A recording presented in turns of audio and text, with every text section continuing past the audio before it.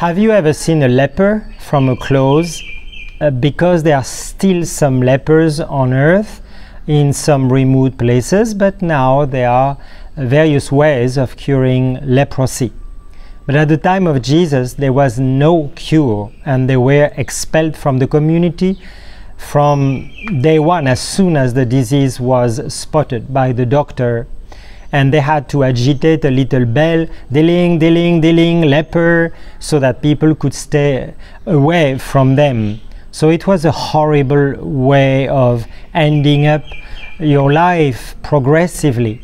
Now, there is another disease that is like leprosy, but spiritual one. Do you know its name? It's called pride. If leprosy destroys the body progressively, attacking all the limbs, pride and vanity, but especially pride, the most dangerous sin, is making of us a leper.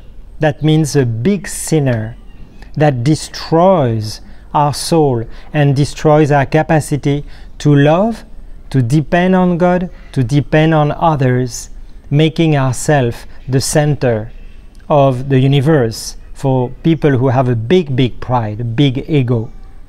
So in the gospel today, what do we see? We see 10 lepers coming to Jesus for healing.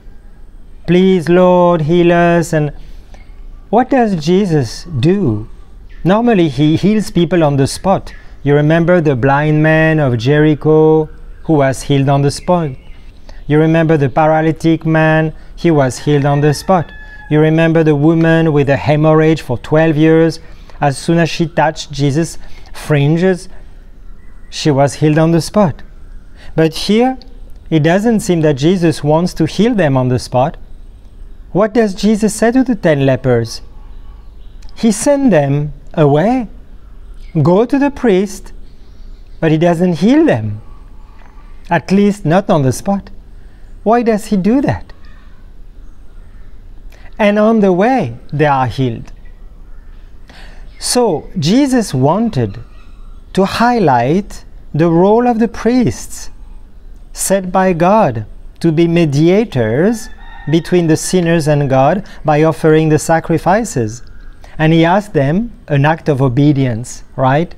An act of trust. And on the way, his mercy towards them healed them before they even reached Jerusalem and the priest. So what would you have done if you had been one of the 10 lepers healed on the way? Would you have continued your way? As, oh, okay, I am healed, fine. And I just go back to my family and say hi to everyone. Only one came back.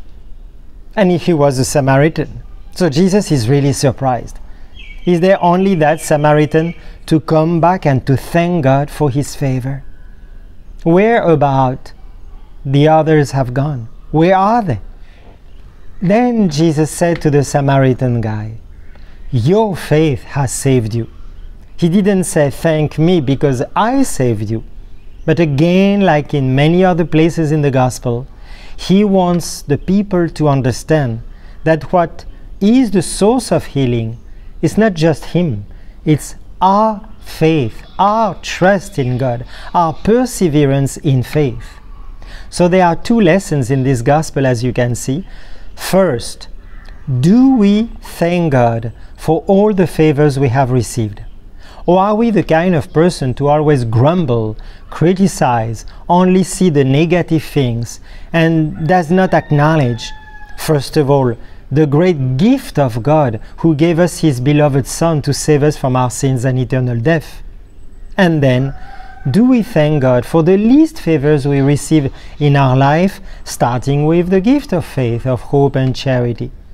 Do we thank God even sometimes for suffering as a way to be in communion with those who suffer? Or do we never thank God for anything and only criticize, murmur, or are mad at God when he doesn't give us what we want? So it's a big invitation to thanksgiving and a big invitation to make many acts of trust and hope in our life. Because if Jesus makes us wait before giving us what we think is good for our soul.